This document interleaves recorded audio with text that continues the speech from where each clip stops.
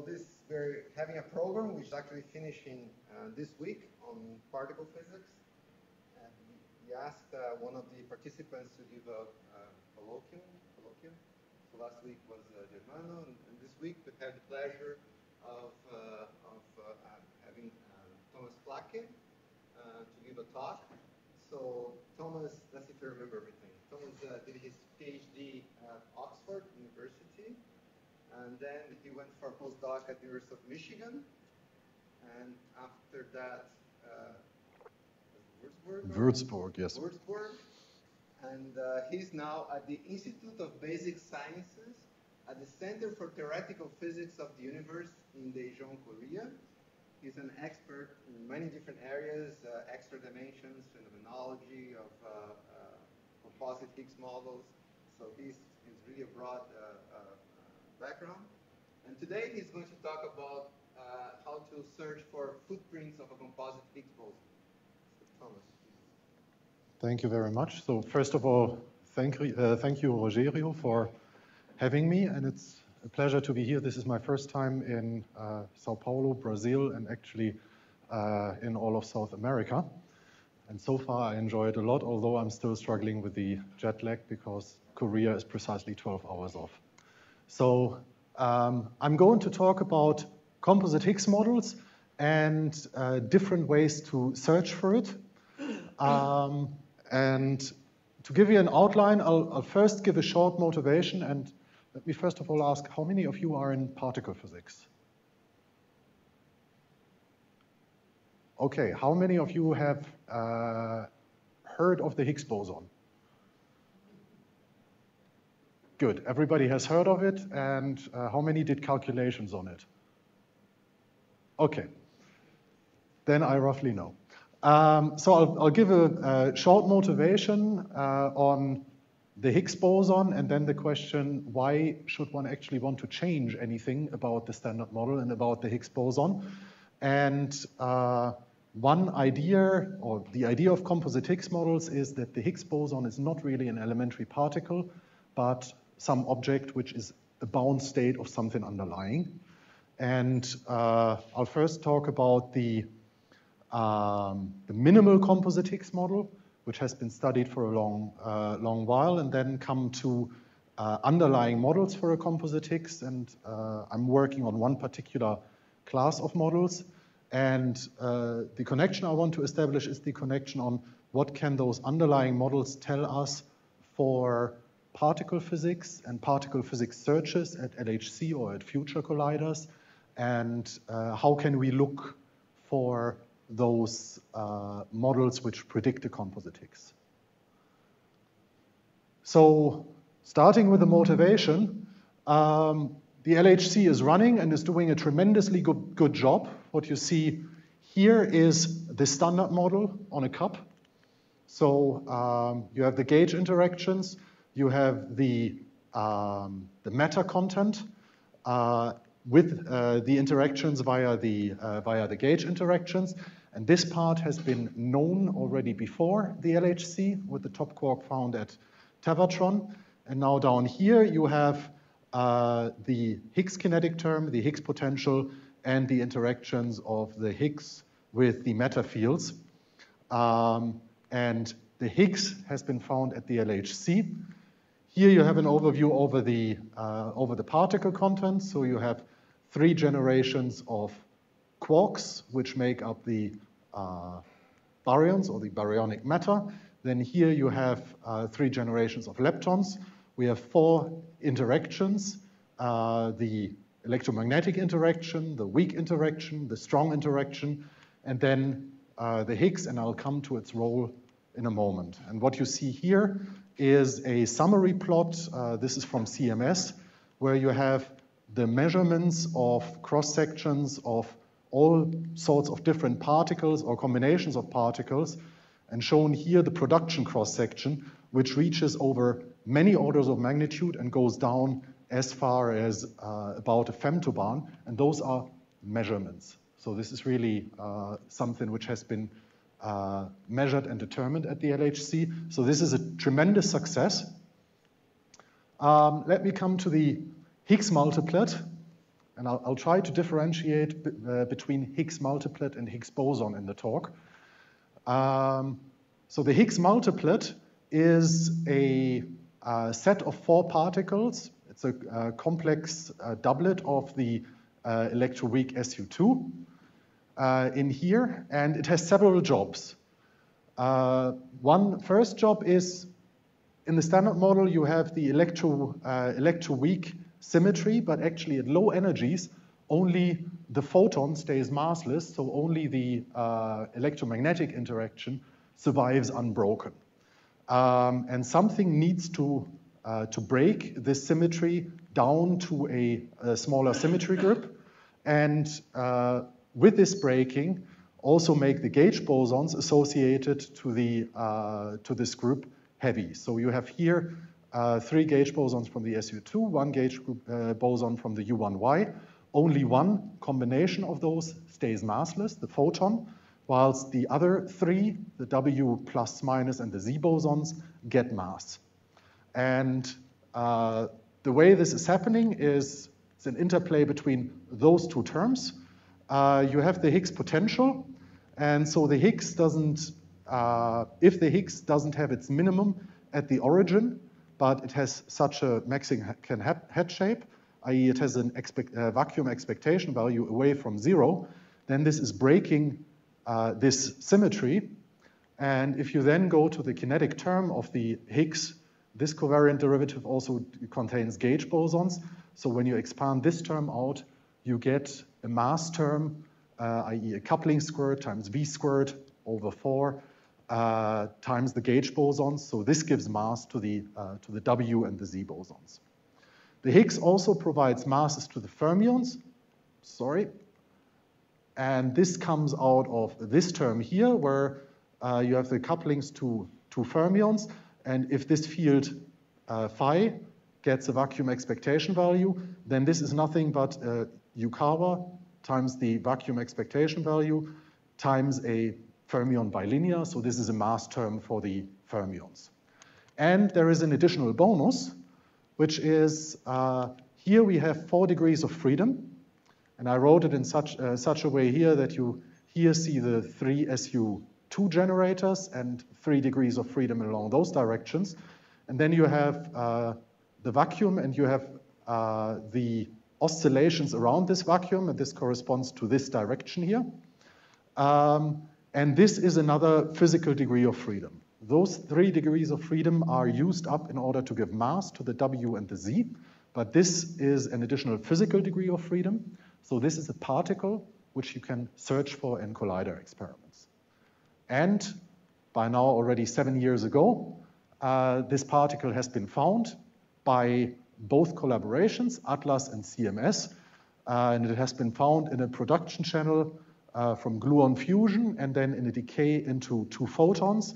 And what you see here is basically the invariant mass spectrum and the number of events. And what the Higgs is this little bump here and analogously here in the experiment. Whereas as background, you would expect this dashed line. So this was the discovery of the Higgs boson in 2012.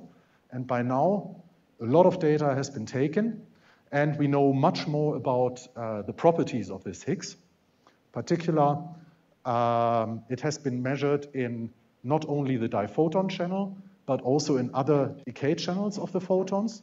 And here you have something which is kind of parameterizing this by ATLAS and the analogous values by CMS. So ATLAS is using a parameterization where those values basically give you the couplings of the Higgs to the Z, the W, the top, and all the other particles. So if this value is equal to 1, then it is precisely the value expected in the standard model.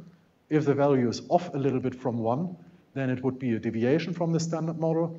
And you see that in all of the different measurements of those fits, you have very good agreement with the standard model. CMS is using a slightly different representation, but basically comes to the same result.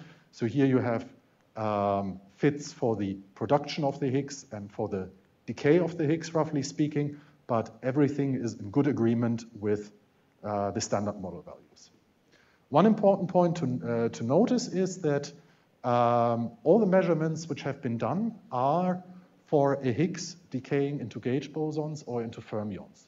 There is no direct measurement yet which involves two Higgs particles in the interaction.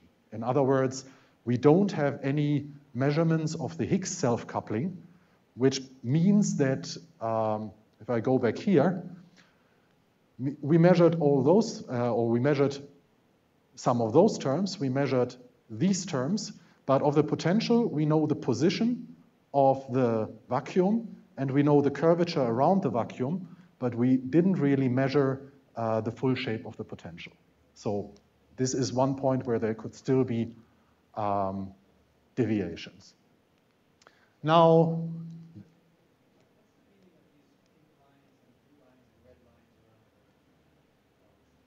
okay, so those plots are always done by global fits to all the different experimental channels.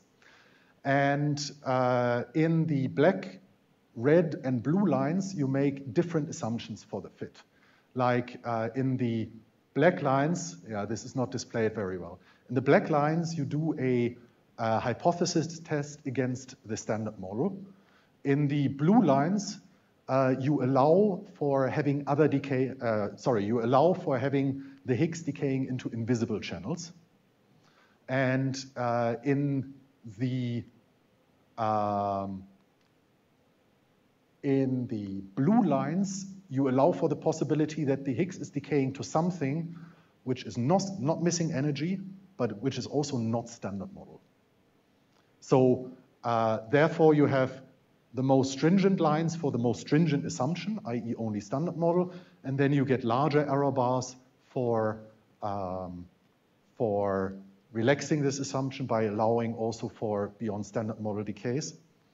And here you also have bounds for how large the branching ratio can be into invisible channels, into undetermined channels, i.e. channels which are not missing ET, but also not standard model. And here, what they call BBSM is the maximally allowed branching ratio into something when you allow for both of these sources.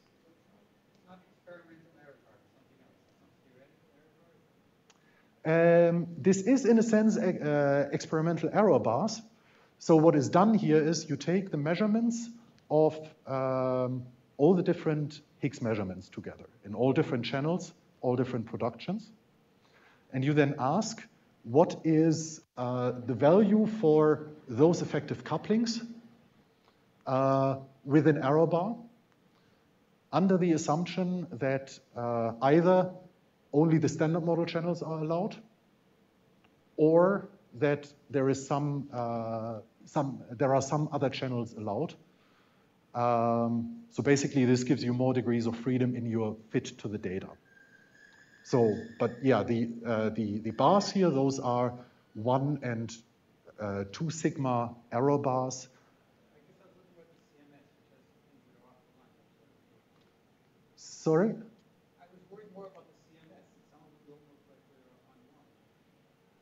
they're on one. You mean this here? Yeah. No, you shouldn't be worried. You see here that the error bar is relatively large, and so here, those are different production mechanisms.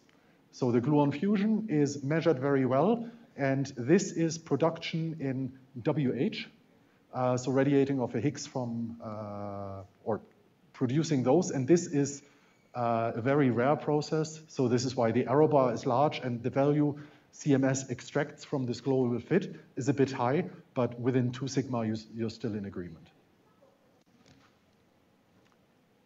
Okay. Then let me jump to why are we not happy with just the standard model?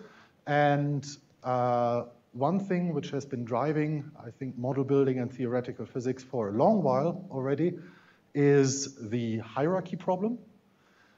And in a nutshell, you have the standard model, and the standard model is a renormalizable quantum field theory. So it's completely healthy. But if you do the renormalization of the standard model, you have to calculate all the loop diagrams. And there are different formulations of this, so let me use one. If you have, beyond the standard model, any other mass scale in the game, any other particle, which could, for example, give you dark matter, explain neutrino masses, or even tell you something about gravity, grand unified theories. And if those new particles have any interactions with the Higgs or also with the top, then if you calculate those radiative corrections to the Higgs two-point function, then you find that the change of those is some loop vector times the new mass scale at which this physics enters over the vacuum expectation value squared.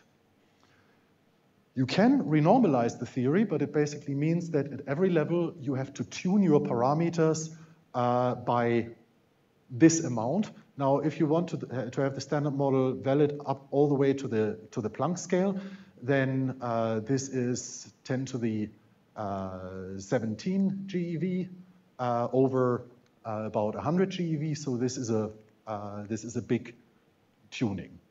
There are many other ways to formulate this problem. So the standard model is consistent, but we don't understand from this argument why the electroweak scale is so much lower than higher scales in physics if they exist. And in particular, for gravity, we have the Planck scale, so we have an explicit scale way above the electroweak scale. And there are several approaches to solve this. Supersymmetry is the most famous and most studied one. Composite Higgs models are another one. And let me show you one thing which is, I think, kind of the origin of composite Higgs models. And this is the question, what happens in the standard model if there is no Higgs? Do we still have electroweak symmetry breaking? And the answer is yes. So I take the standard model Lagrangian, I take the Higgs sector away. Now I have my gauge group. I just take the first family of quarks. And now in this quark sector, I have a global symmetry. The UR and DR basically are undistinguishable from the point of view of QCD. So you have an SU2L cross SU2R symmetry in QCD. But what now happens when QCD gets strong is that the quarks form bound states. So they condensate, and the condensate of two quarks will break this symmetry. And this will break the symmetry down to the diagonal subgroup SU2. And from a breaking of 3 plus 3 degrees of freedom down to 3, we know that we get 3 Goldstone bosons. And those 3 Goldstone bosons are nothing but the pions. And so through the condensation of quarks, you get a condensate, and the scale for this condensate is of the order of 200, or the scale set by this is of the order of 200 MeV. And those pions are charged under SU2. So they actually give mass to the W and the Z bosons. And this mechanism does not suffer from the hierarchy problem because we didn't put any mass scale in here. This scale is generated because QCD runs logarithmically, very slowly, but it becomes strongly coupled at a scale which is of the order of the scale, or actually a little bit higher. So the standard model would have a natural solution for electroweak symmetry breaking, but if we look a bit closer at the predictions of this, it tells us that the W mass and the Z mass are equal, and they are 100 MeV, MeV, not GeV, i.e. it's 3 orders of magnitude too small. There is no Higgs degree of freedom. So the Higgs particle which has been found at LHC wouldn't be there. Also, the electromagnetic charge would be equal to the U1Y charge, and we don't have any masses for quarks and leptons. So this model is a complete failure, as an experimentalist would tell you. And a phenomenologist would be quite shocked as well. But if you're a model builder, you start thinking about using this kind of mechanism and dressing it up into something which could give you a natural explanation for the Higgs, or for the electroweak scale at 100 GeV. And if you're a formal theorist, you're probably happy by now because chiral symmetry breaking is solving the problem, and you can get to more complicated things. So this was just a warm-up. Now coming to the minimal composite Higgs model, this is or I should say, along those lines of strongly coupled group, which is condensating, there has been a lot of work basically since the early 80s. Technicolor models fall into this category. Later on, little Higgs models, many variations of this. And the composite Higgs models I'll be talking about fall into the same class. Minimal composite Higgs models, the same idea, but a slightly different approach. Here, the question which is asked is, how can I build a model such that I get the right ingredients, i.e. such that I get a Higgs boson with the right properties? So in those models, you say, I want to take a global symmetry group, like we had in QCD, SU2 cross SU2. And this group will be spontaneously broken by some confinement. And then we want to have the standard model electroweak gauge group as some part of it, and then some unbroken gauge group, which is basically our photon. And the question is, what is the minimal assignment for those group assignments such that you can get a Higgs with the right quantum numbers? And the answer, which has been found by those gentlemen, and by the way, you can find a very nice overview over the minimal composite Higgs model in those lecture notes by Contino, found the following answer. So you take SO5 and an additional U1. And then what you do is you take as a group SO4. So you have here a breaking of SO5 down to SO4. And this breaking gives you 4 Goldstone bosons. And this is basically isomorphic to an SU2L cross SU2R, which is basically the standard model group. Here you have the standard model group for the SU2L, and the U1Y in the standard model is the diagonal subgroup in this SU2R. And there's also a very useful addition if you embed it in this group, which is basically that you have an additional symmetry which protects you from some corrections. This is custodial symmetry. And then what do we need the additional U1X for? If I would just use the SO5 to SO4 breaking, the electroweak sector would actually work fine, but I need to assign the correct charges also to the up-type quark and the down-type quarks, and I need to assign different charges there. So for that, I need to put in an additional U1 and then get the hypercharge as a combination of the third direction of this SU2R charge and my X charge.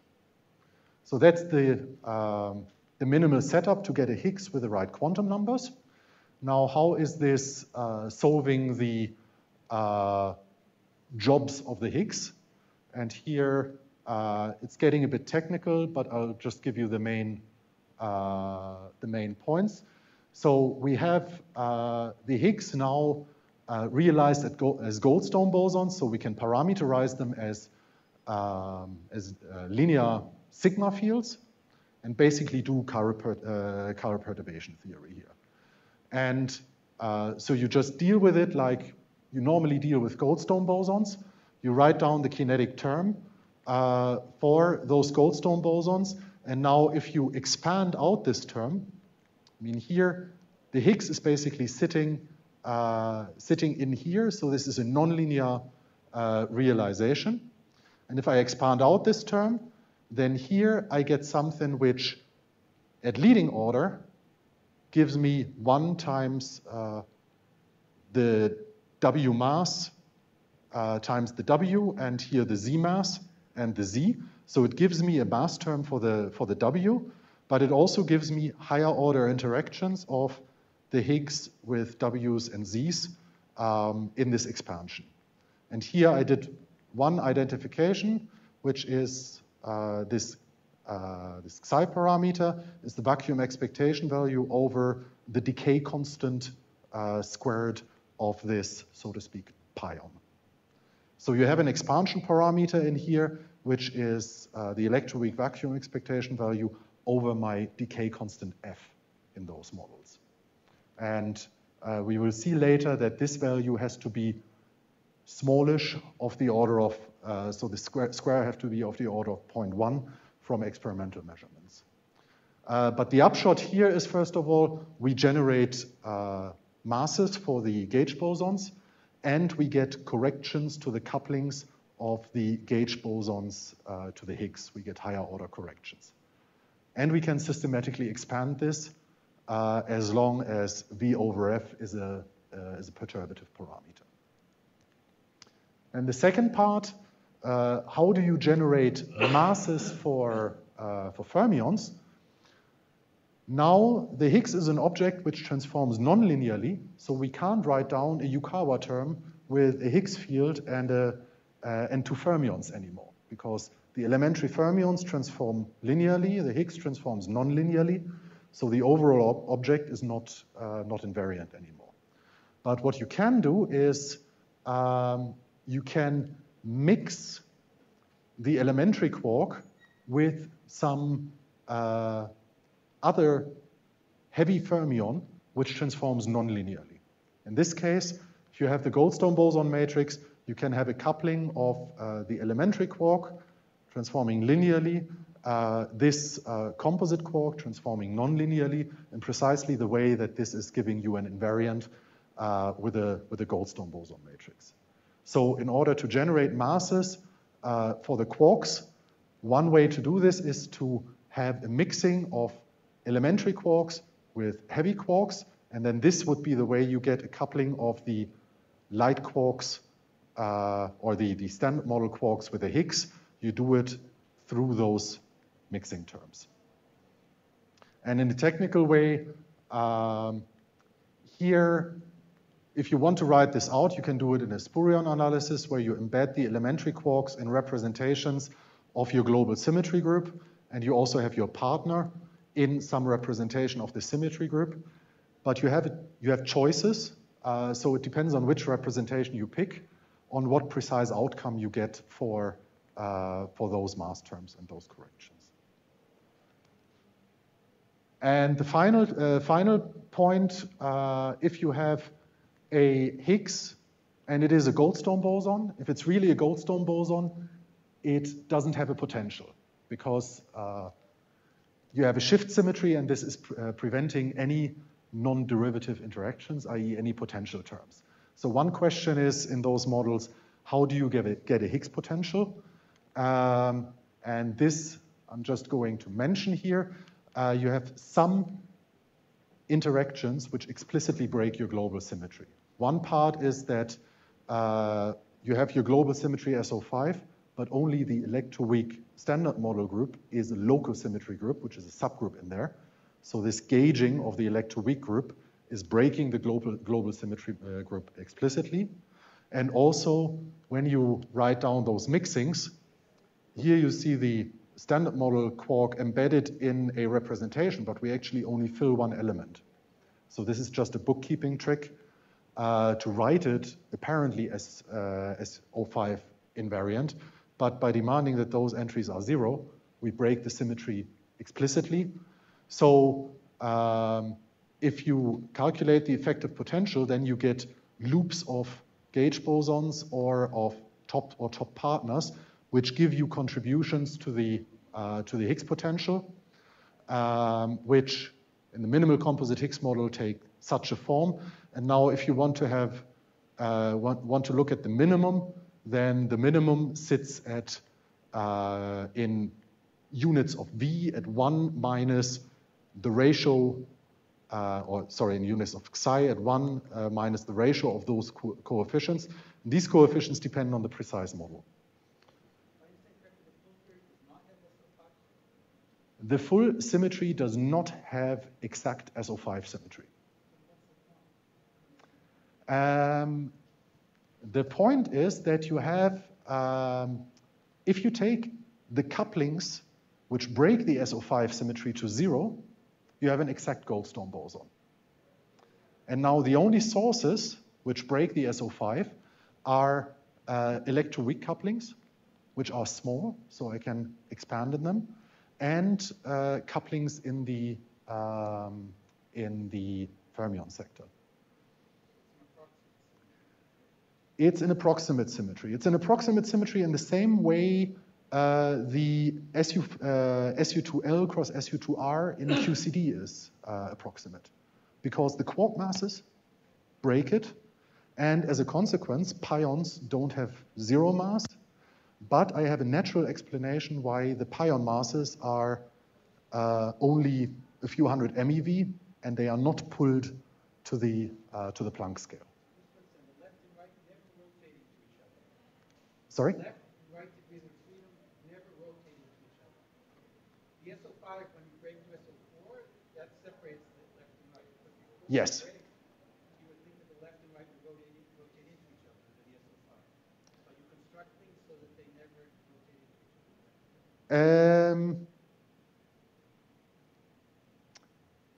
other. The left and right degrees with respect to...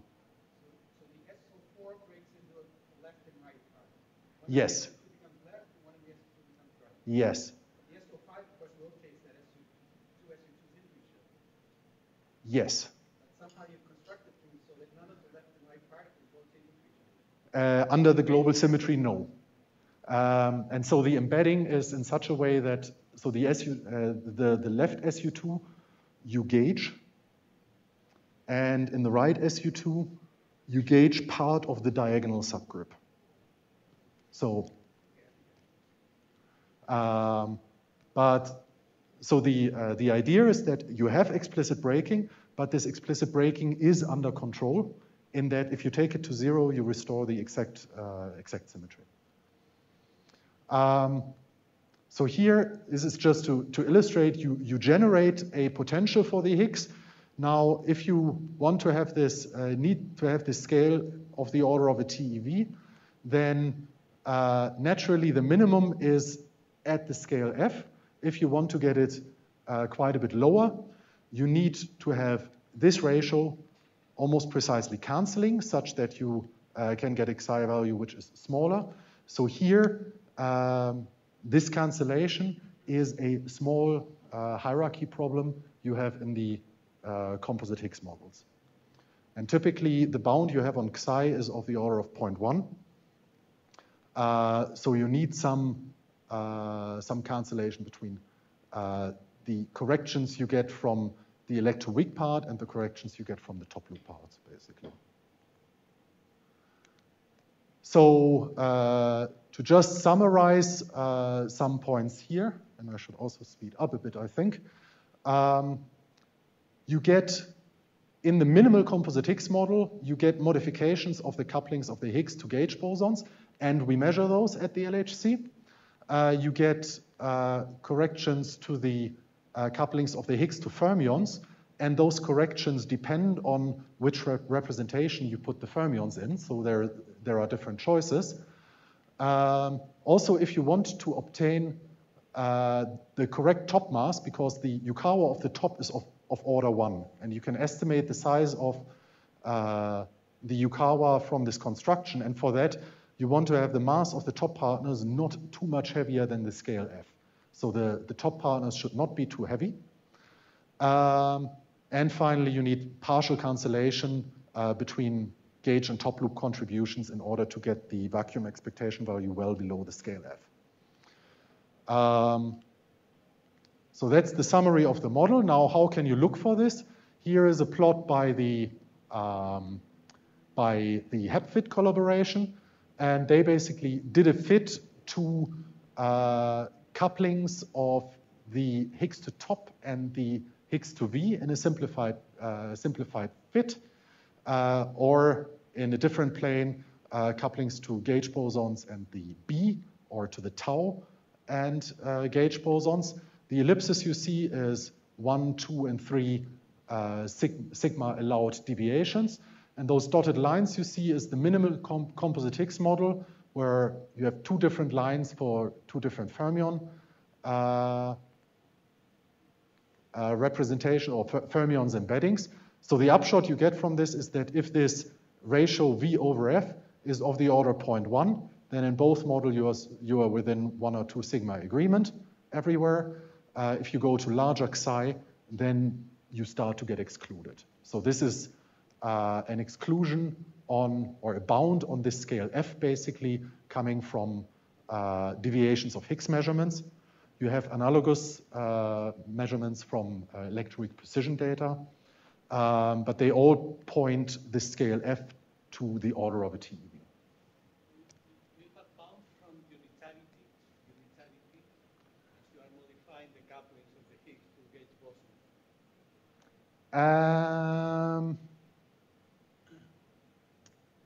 You in principle have, so it's a difficult question because your symmetry is realized non-linearly.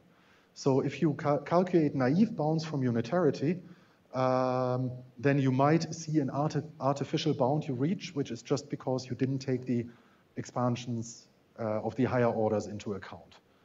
But yes, you get unitarity bounds, meaning at a certain point, when your expansion parameter is no good anymore, those bounds get out of control.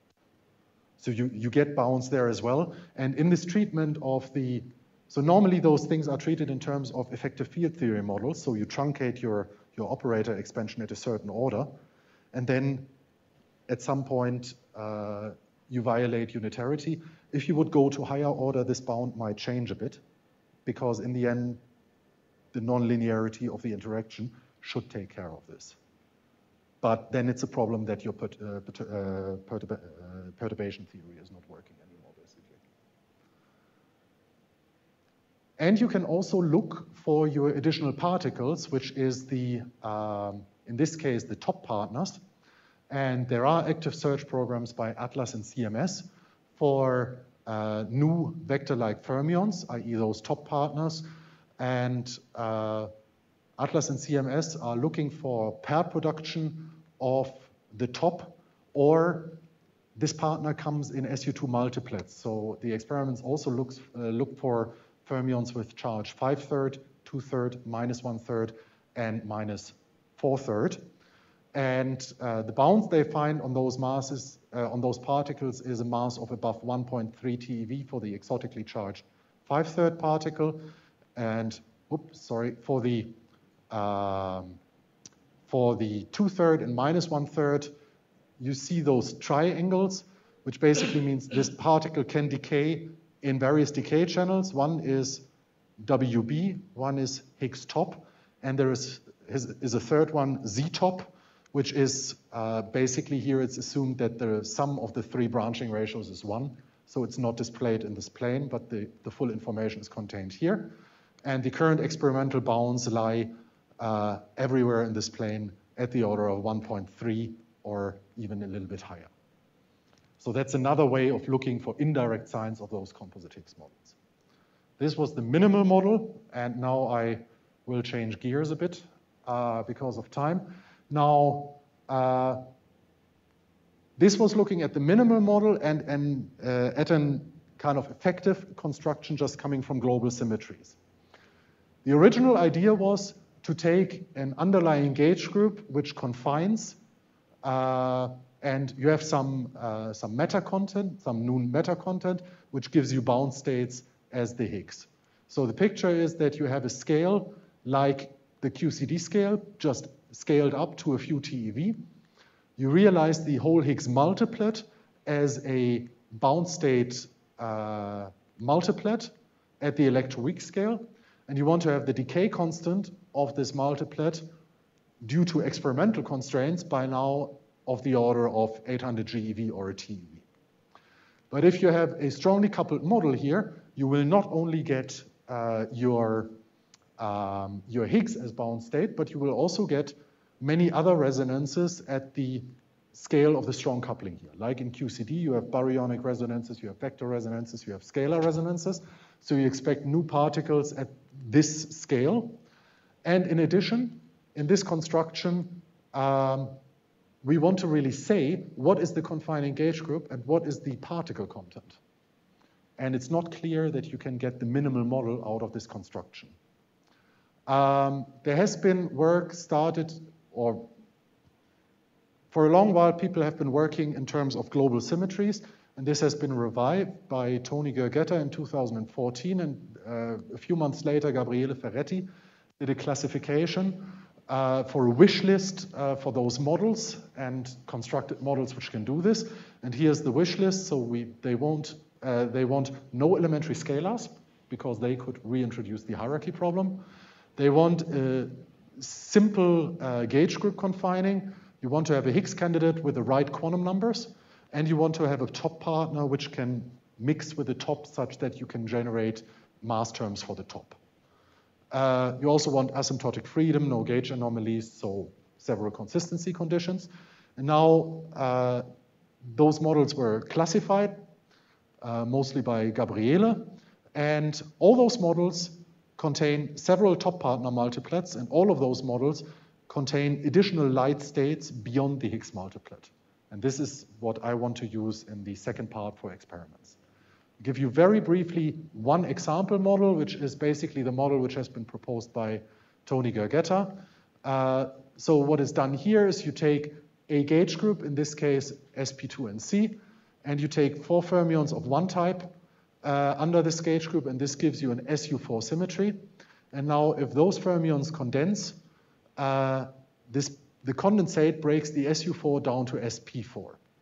And in that set, you want to embed your Higgs. Now you also want to have top partners, and for this you need another group of fermions such that a bound state of 2 of those fermions with one of this fermion can give you a state which has color charge and electroweak charge.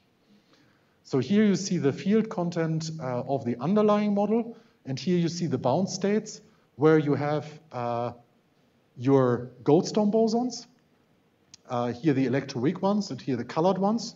You have the bound states, or the fermionic bound states, and you also have heavier vector and scalar bound states. And in here, this particle contains the Higgs doublet and one additional particle. So mission accomplished on the Higgs part, and here several of those particles have the right quantum numbers to mix with the top partner. There is a whole list of those models. I won't go through it, but they are categorized, and I labeled them through here, M1 to M12. And this is what we call minimal composite Higgs models. But all those groups are larger than the SO5 mod SO4 model. But from the underlying construction, those are the smallest groups you get. And here you have the additional states.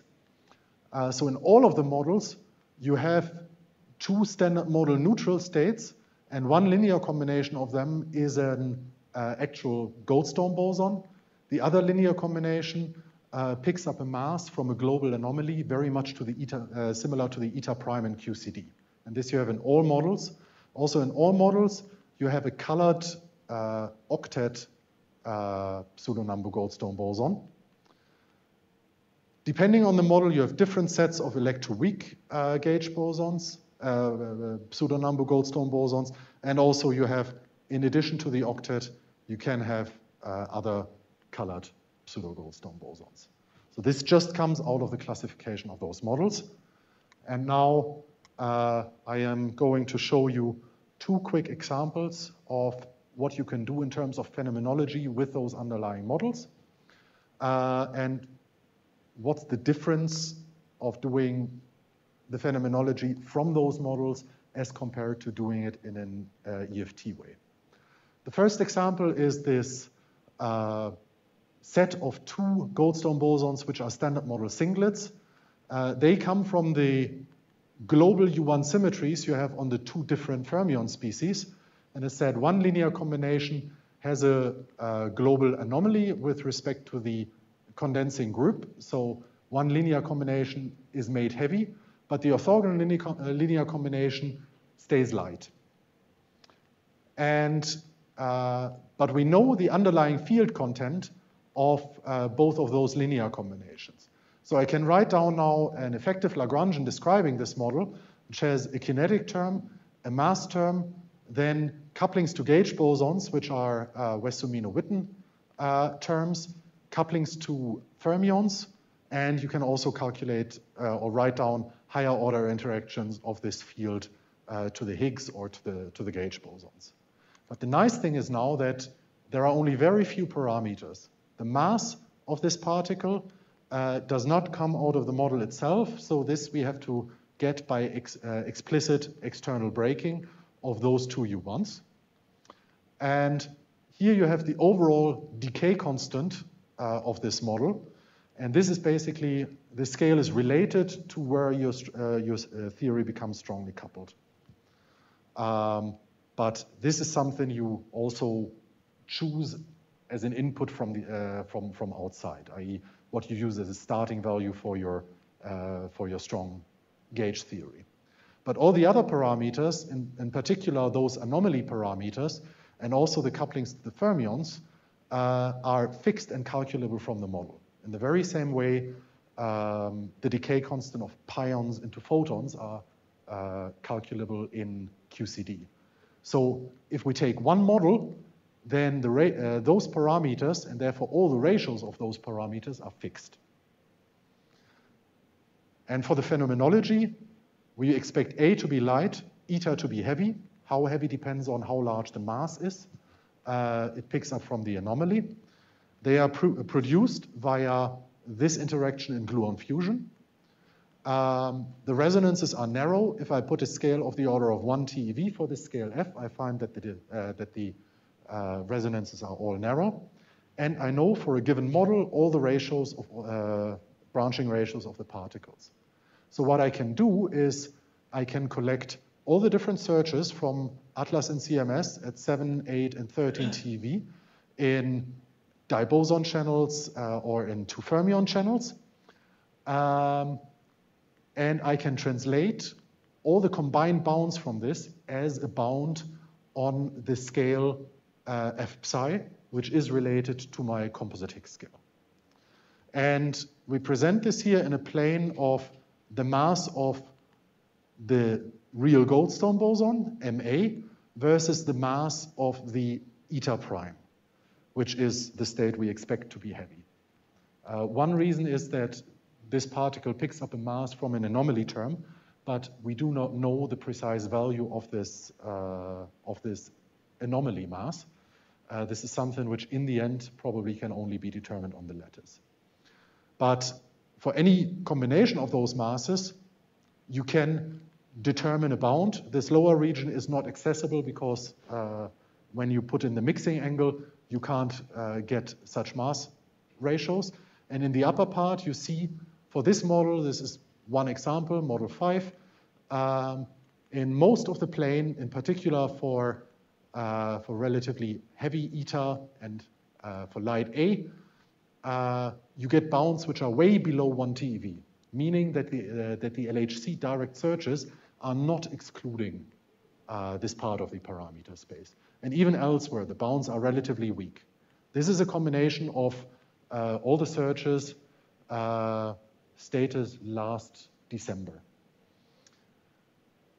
Now, we studied several channels or several possibilities to close this gap at lower masses, and also there have been many projections for the high luminosity LHC at 3 inverse autobahn and 300 inverse femtobarn by the experimental collaborations for various channels in the last yellow report.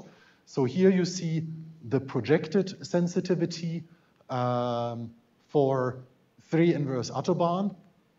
This is especially relevant for the bounds at higher masses of eta prime and of A.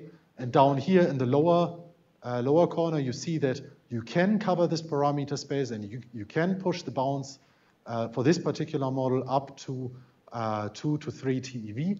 if you don't find anything new, and if those searches are really performed. But those searches currently are not being done.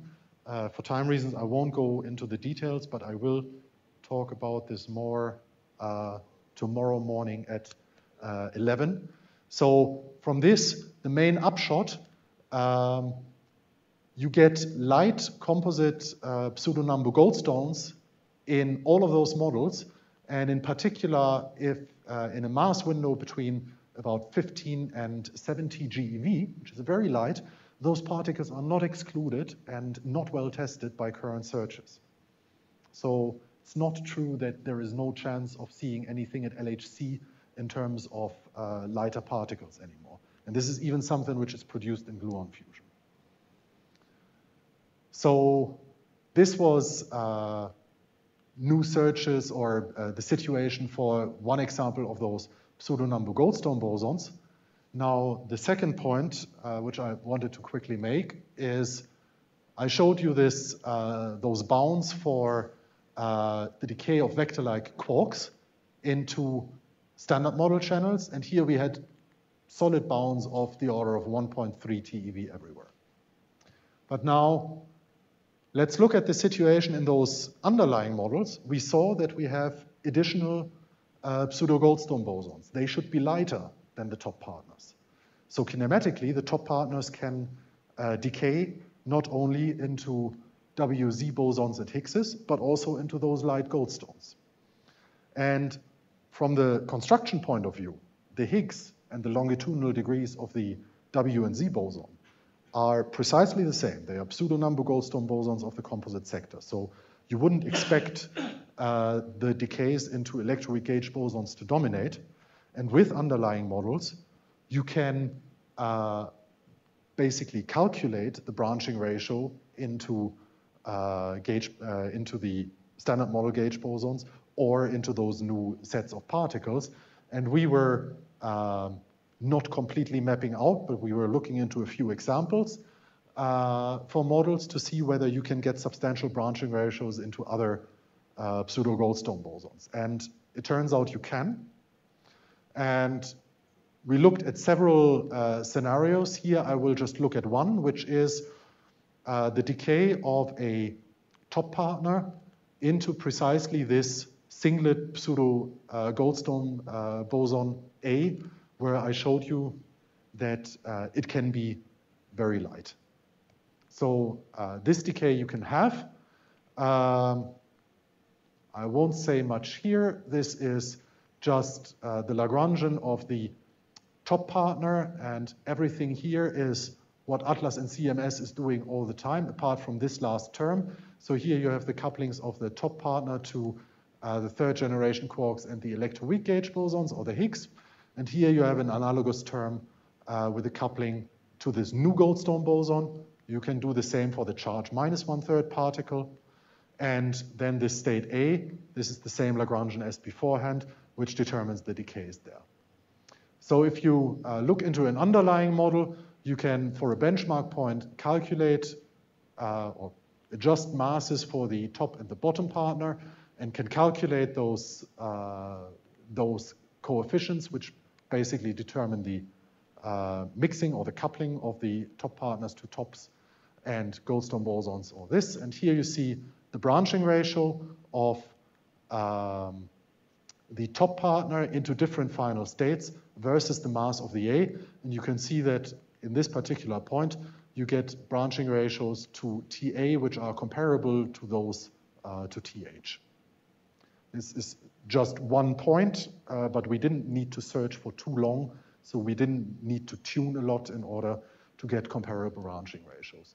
So phenomenology, you can produce the top partners in pair production, like always, but now one of those top partners, or both, could decay also into this new pseudo-scalar. You can also have single production of the top partner, and then a decay into this new pseudo-scalar. And for the pseudo-scalar, I plotted you the branching ratios as a function of mass here into the different channels for one example model. But what is quite generic is that the dominant decay, as long as you are below twice the top mass, the dominant decay channel is either BB bar or the decay into two gluons. And then tau tau typically is the next branching ratio, and the rest is relatively highly suppressed. So the most common ones are BB bar or glu glu. So if I now look at bounds I get from the pair production of those top partners, and if I assume that both top partners decay into top A, and A decays either into glu glu or BB, my experimental situation completely changes because my final state is different. And now I have, in particular, if I have a top bar and 4 jets here, I have a final state which is relatively hard to trace down. And we looked at a larger number of experimental searches, tried to track down those which have the best potential to give us bounds on the model. And what you see here is the result from recasting those various searches, where you have the mass of the top partner versus the mass of the pseudoscalar.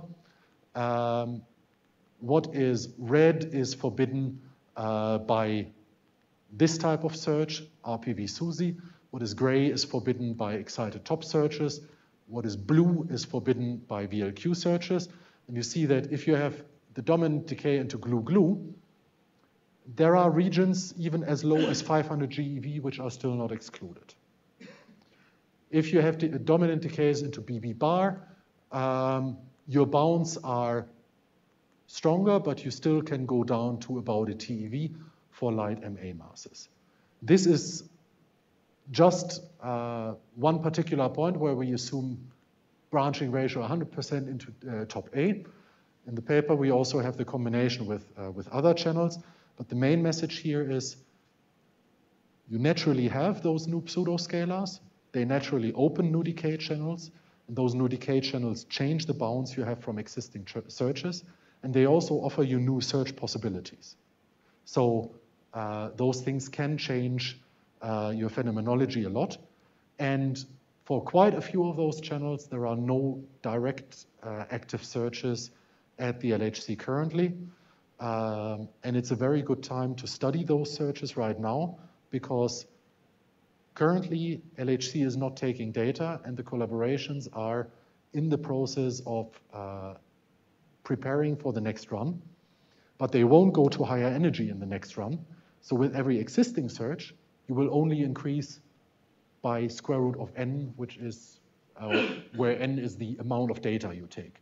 So you very slowly increase the bounds, and roughly speaking, where you don't have an axis already, it's unlikely that you will see something. Or you have a breakthrough in your analysis techniques. But for new channels,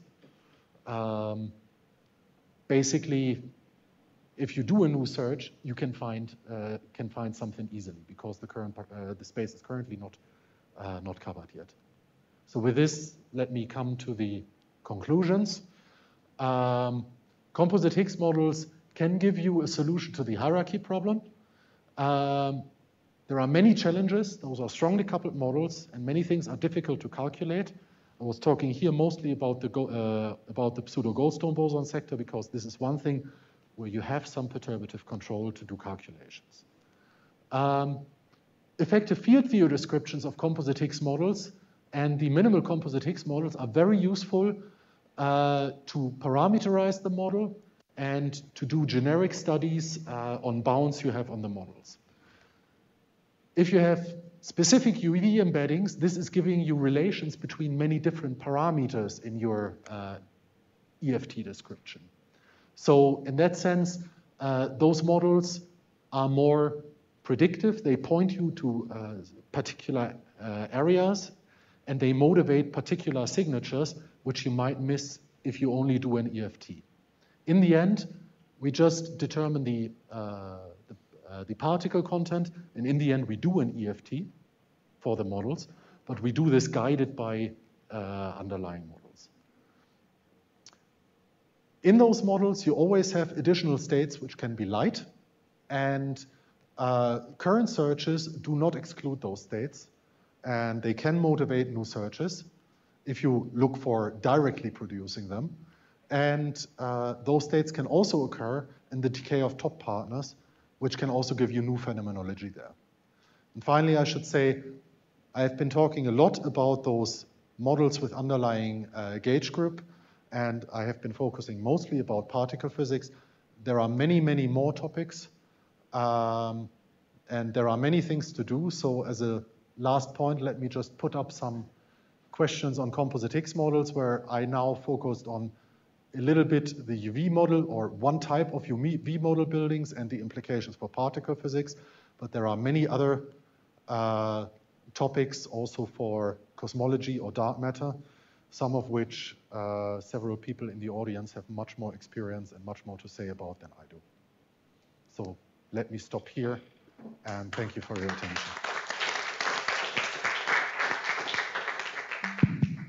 So questions for Thomas? Yes, Padilla.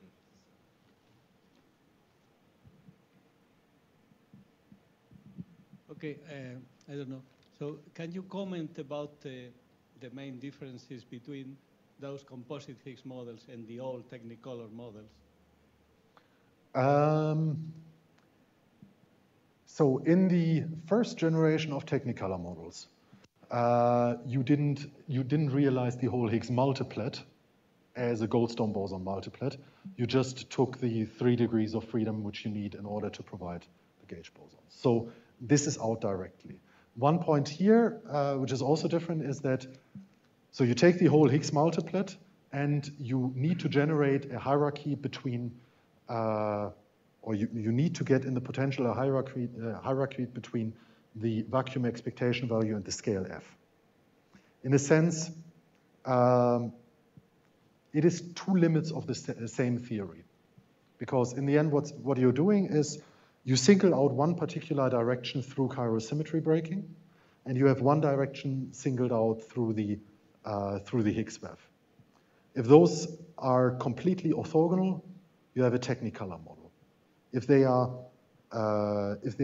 identical, you don't generate a mass or a potential for the Higgs.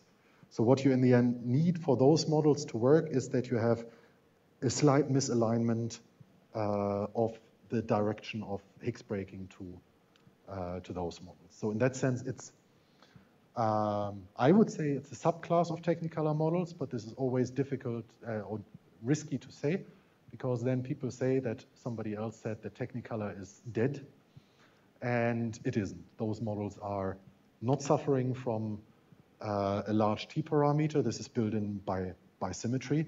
They are not suffering from a large S parameter, which was the main killer for Technicolor. And okay, the next difficult question in Technicolor is building in the whole flavor sector. And this, I should say, in those models is also a complication. So how to really generate the CKM matrix and get the things needs more model building.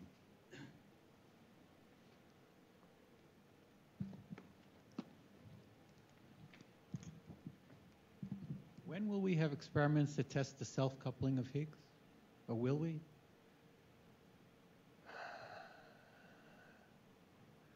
So, if any plus E minus machine is built, which is going above the twice the Higgs mass, you will be able to measure this.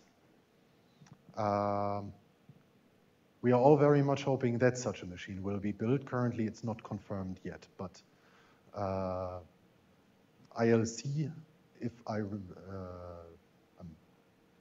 don't remember the precise numbers, but if you go to that scale in an E plus E minus machine, you have a chance measuring it.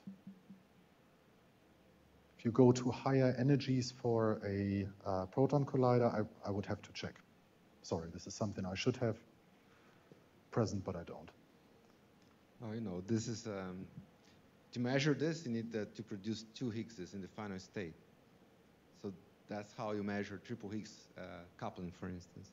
And I think, okay, maybe pessimistic, but I think you can never underestimate the ingenuity of experimentalists. Maybe Ricardo has some observation. I think they will be able to do double Higgs production high luminosity LHC. It won't be very precise measurement. That's not a matter of energy, right? Yeah. I have in my mind, but this I cannot point to a specific reference, but something around 10% precision on the trilinear Higgs coupling by doing double Higgs production at high luminosity LHC. And that is happening, right? That is approved already. So I think they might get to a 10% precision in there. For the standard model di-Higgs? Yeah, okay. for standard model. Yeah, trilinear. Now there's also quadrilinear. Then you need triple Higgs production, and it's a bit more complicated. One interesting point about the di-Higgs is that measuring the standard model value is very difficult because you have one contribution from the triple Higgs, but you have a second contribution to di-Higgs via top quark loops. The top quark loops, and those two contributions negatively interfere. So in the standard model, the value is lower than you might expect. So even if you don't have a di-Higgs direct measurement yet, it can be a very powerful test for BSM models, because once you start twinkling with the top or the Higgs sector, you can disturb this interference. So in BSM models, often the prediction for di-Higgs is much larger than for the standard model. So it's useful even now to set bounds on some models. Yeah. So I have another question. You mentioned some light states that have not been, there are no bounds on these light states. Yes. So why is that? What final state you're looking for? I mean, if you're looking for... So one state, I mean here concretely is... Because if they came to photons, for instance, I'm sure there will be bounds, no? So, okay, let's go into first this picture. So I mean, this guy, standard model singlet, produced by a gluon fusion, decays into diphotons. Yes. The branching ratio into diphotons is relatively small. Okay. And there are no bounds for a resonance decaying into diphotons below 65 GeV mass. Just because of the background? Because of the background, and there is no way of doing this directly, especially at the high luminosity LHC, because the backgrounds get larger and larger. This area, normally you would say, yeah, but this is so ruled out by lab. But it's not ruled out by lab because this is produced in gluon fusion. Exactly, So this is a gap which is left, and you have as the main decay channels glue and BB bar. Oh, that's important. You're swamped by background. So actually, here, there is one paper where we suggested to use di-taus, and there is one proposal by Mariotti at the same time using diphotons, but you have to overcome the triggers. So you actually don't measure the diphoton, but you boost the signal against initial state radiation in order to get beyond the triggers. And then you can try to do a dedicated search for a hard jet. And for the diphotons, they basically found a way to reinterpret diphoton searches. We were doing a very naive thing and were suggesting to looking for opposite sign, opposite flavor leptons, i.e. taking two leptonic decays of the taus, boosting it, but then you need to overcome at least one lepton trigger. And those, for this particular model, this green line is the projection from Mariotti. This black line is the projection, or the projected sensitivity for the di-taus. But I should say which one is better depends a lot on which model you look at, which basically comes to the question whether the photon over tau branching ratio is large or small in that given model. So there are proposals to fill this gap, but we are currently in contact with LHCb. And this group is, I'm sure, in contact with the experiments as well in order to push for this search. If this search is done, you get coverage. But you still, you go up to 1, 2, maybe 2.5 TeV, which is good, which is testing the relevant parameter region. Okay, so just a reminder that Thomas is giving a more technical talk tomorrow at 11, and we have refreshments for the audience after the talk. So let's thank Thomas again. It's